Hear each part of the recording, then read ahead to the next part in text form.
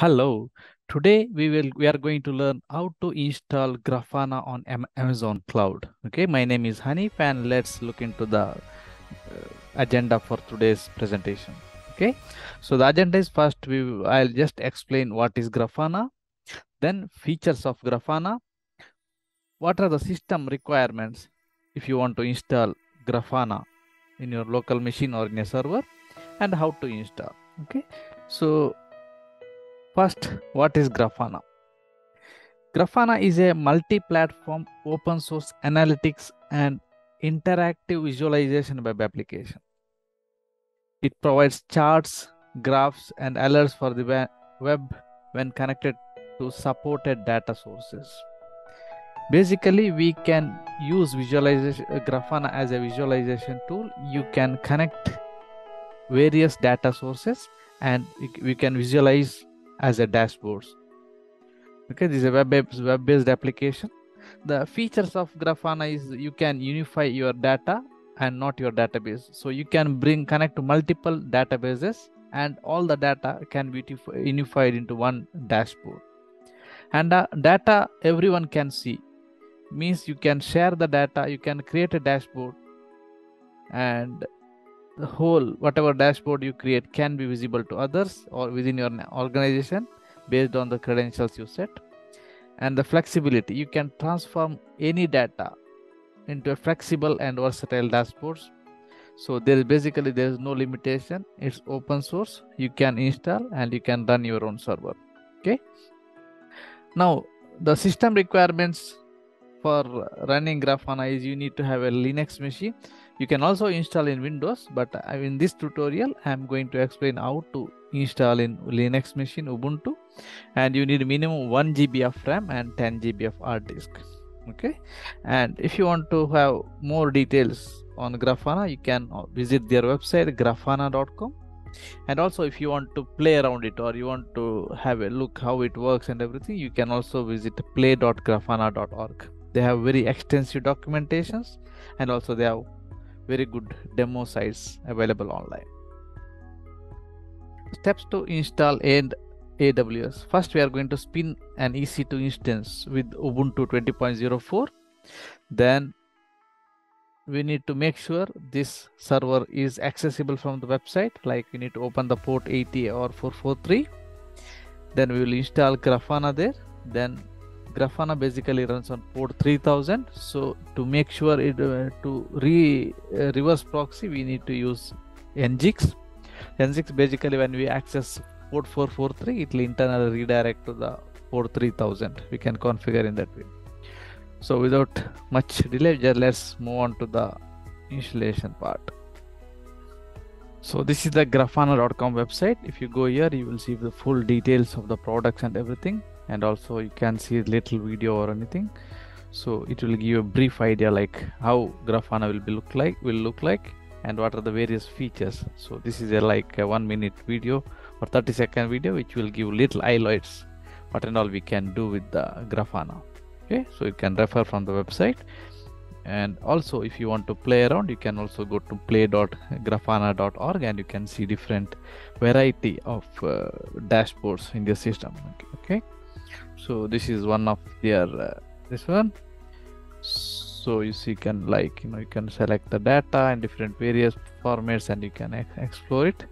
And also they have different kind of presentations. You can just go and see from the play.grafana.org. Okay, so without much delay, I will just go and start with our agenda. So basically what we are planning to do is today we'll be like installing Grafana on a Amazon Cloud EC2 installation. For that, first you log into your Amazon AWS Cloud, the AWS Management Console. Once you log in, you just select the EC2 instances. Okay, so from the EC2 instance, we are going to spin up. You can click launch instances. And we'll be going to I'll just put a name called Grafana. Okay, then you can install Ubuntu. You can search for Ubuntu image. I'm sure there is Ubuntu available here. You can also select Ubuntu this one, or I select, we can use this Ubuntu 20.04 LTS. Okay, and also if you are having free tier eligibility, you can also use for free. Okay, so you select this one, put a name like Grafana, then we select Ubuntu, then we select this 20.4. Okay, then also you make sure if you want to connect it to your remotely using putty or anything, you make sure you created a key pair. Okay, so I already have my key pair. I'll just select this one. Okay, then also you click the create security group, then you make sure you select this one SSH traffic enable, and also you need to click these two allow HTTPS and HTTP traffic. So basically if you select these two features, once the server is ready, you will be able to access from outside using the port 80 and 443 is available from the public. If not, you need to configure the security later. Okay, so with this we can just launch the instance.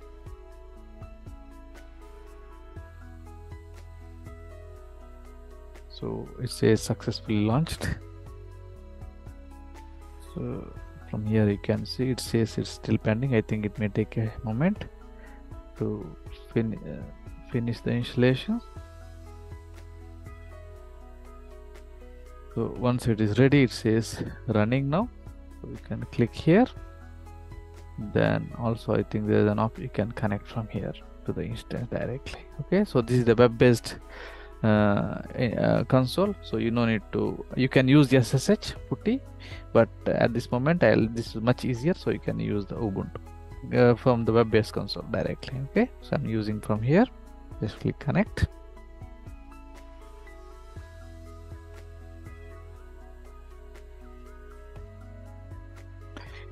Since it's just spinning up, it may take few seconds, like to become live. Okay, so at this stage what we are going to do is just like you run update command. There's a sudo apt-get. Okay, so this will update the packages, everything. Okay, once it's run, then you need to add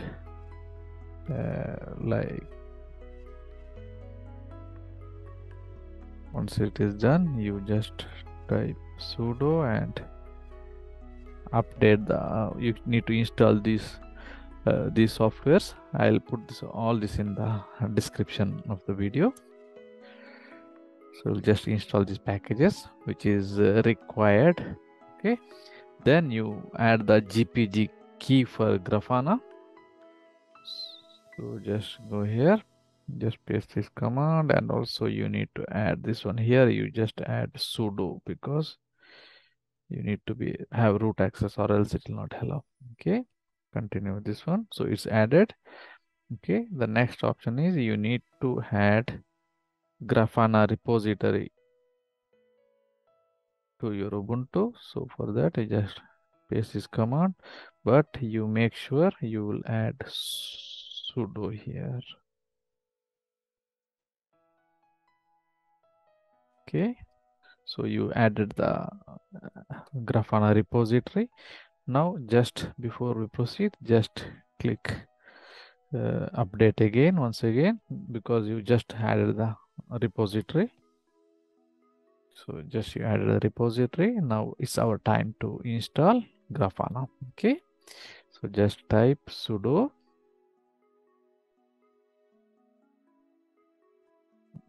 so Grafana is getting installed now.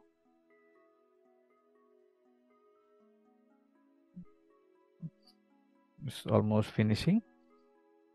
Okay, now it shows, I think almost it's done. So what you can go is you can just run the status, just see whether it's installed or no. If it is installed, what is the version? So you see this Grafana server -v means it is displaying the version number of the Grafana install. Okay, so now at this moment Grafana is installed. Okay, now what we need to do is we need to add Grafana as a service, so that you no need to run it every time. It will be running as a service. And also we need to make sure when you restart the machine, it will be automatically start. So you just add it to the enable Grafana server. Okay, so we'll create a symlink and it'll add it to the this one.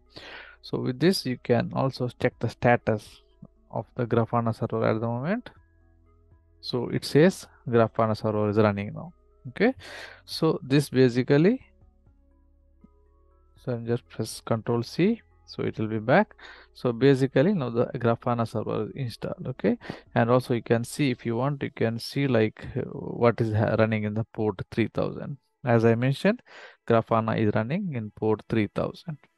Okay, so it's available now. Since Grafana is running in 3000, port 3000, we want to access it from the public. Okay, so for that, what we are going to use is we are going to install ngix reverse proxy. For that, you just run this command, sudo apt-get install ngix. Sorry, I made a typo. It should be sudo. Okay, so you install the ngix. Now we need to edit the configuration. So this basically when a request come. Okay, so we'll just add sudo here in the beginning. So here what I'm going to do is I'll just add this text. I'll put it in the description so you can copy, will be able to copy paste it. Okay, so first thing is I'll just go here. It's make sure it's a small letter, yes. Okay, and also you need to add the server name. It is here grafana.example.com, but you need to have your own public domain name, which one you want to use for Grafana. In my case, what I'm going to do is AWS by default it is providing a public IP, public DNS. So in my case, it is like here. If you go to instances, you can see public IP for DNS. I'll just copy this one, and I'll use the same, exactly same thing. So as my this one, okay. So I'll do one thing. I'll paste it here.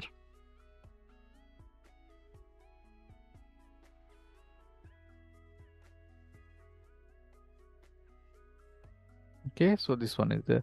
Okay, now that's done.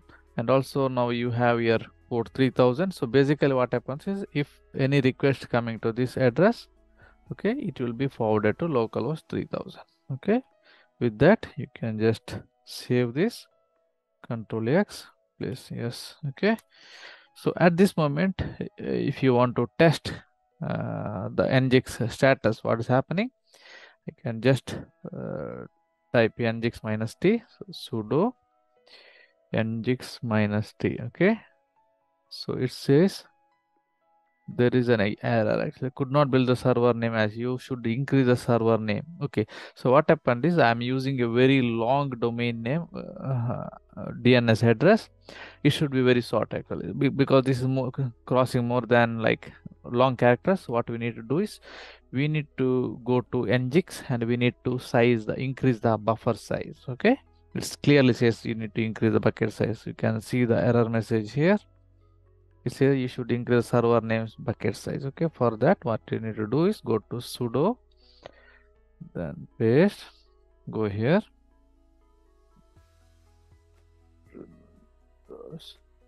sorry I just missed something, sudo nano, okay, go here, then you have a parameter somewhere where it says the bucket size actually. So you just uncomment this line and make it, you can make it more. Now it's 64, you just make it 128. It doesn't matter, it's just the length of the URL. Okay, with that you can press exit and save. Okay, so if you go here and run the status again, it says configuration is successful, means your ngix is ready at the moment. Okay, now let's do one thing, let's restart ngix server. Okay, so with that we'll just go here, sudo ngix server. Okay, server is restarted. Now this is our public IP address. Just to go to your website, So if everything is well, then you should be able to see this Grafana screen. Wow, great. So our installation is successful and you are able to see. Okay, so the first time when you log in, what you need to do is go to put the username admin and password is admin. This is your base. First time you should use admin. Then when you log in, it will ask you to create a new password. So you can create a new password now. So I'll just put CVVM. Okay, so I'm just creating a new password now. I submit. Great. So now we are able to see the Grafana server. This is running from my AWS EC2. Okay. As a quick test, let's go to dashboards, browse. Okay. We'll just create a new dashboard. Okay. I'll create a new dashboard. I'll add a new row and I'll put a name if EC2 test. Just I want to make sure it's working fine. Okay, then I can go here and also I can add a panel, add a new panel. Okay, for this I'll just select a sample from Grafana. I'll just use the time series. I'll apply. Okay, it's running here. So I can push it inside this one. It's done. Okay, then I can go and I can duplicate it. So when I duplicate, I'll go here and I'll edit. I'll take something else. Or I can select a bar gauge. I think there's nothing much in this one. So anyway, I'll just select this one and I'll apply. Just I want to have a proof of concept, that's all. So what I'm going to do is I'm going to make it smaller. I'll make it fit here. Okay, that's it. So at the end I can just save it. Okay, so this is my first dashboard. Hope this is simple. And so at this moment your server is ready. You don't need to do anything much. Okay, so I hope you enjoyed this short video and it's very helpful, and also you can repeat the same thing. Thank you. Thanks for your time.